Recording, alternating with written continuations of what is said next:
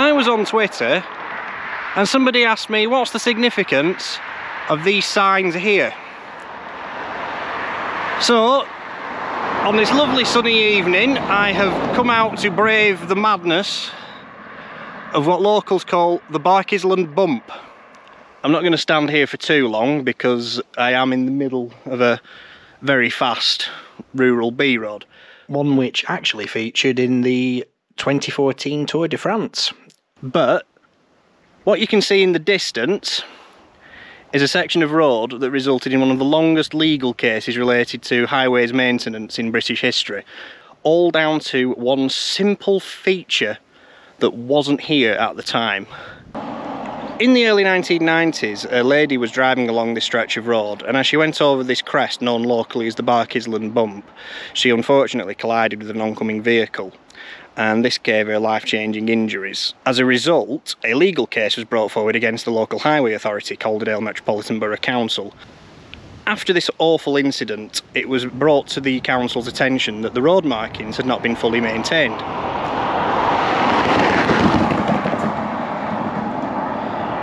The marking in question, as you probably gathered by the noise then, was a slow marking to tell you to slow down going over this bump.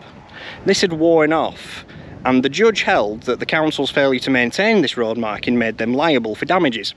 Obviously, the council felt this was not correct, and they appealed, and it became a bit of a back and forth, and eventually it ended up in the House of Lords, and you may know the case as Gorringe against Calderdale Metropolitan Borough Council.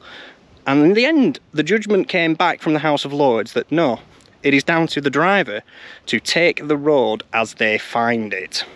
Unfortunately, this one, because of the toing and froing with the legal case, meant that signs and warnings were placed for the hazard, and this is now one of the most oversigned hazards in the United Kingdom, all as a result of one unfortunate tragic mistake. I'm stood on the actual crest here. Now, as a pedestrian, you got a better visibility than you do driving it. At the time of the incident, the speed limit was 60 miles an hour, national speed limit. In the aftermath, it was reduced to 50, and in the last 10 years, it's been reduced further to 40. Not that it seems to have made much difference to the locals. This is where the problem with the legal case came in, because the plaintiff was actually local. She knew the road, and she drove it arguably recklessly. So it's one really for you to discuss in the comments, I suspect. Do you think that highway authorities have a duty of care to warn of every individual hazard, or as the case found in the 1990s, the driver should take the road as they find it? Well, I hope that you found the history of this relatively unremarkable road feature that had such a huge impact in roads' legal history interesting. If you did, please like and subscribe, it would help my channel growth a lot. You can follow me on Twitter at ShowMeASignBrin. Links will be in the description. See you next time.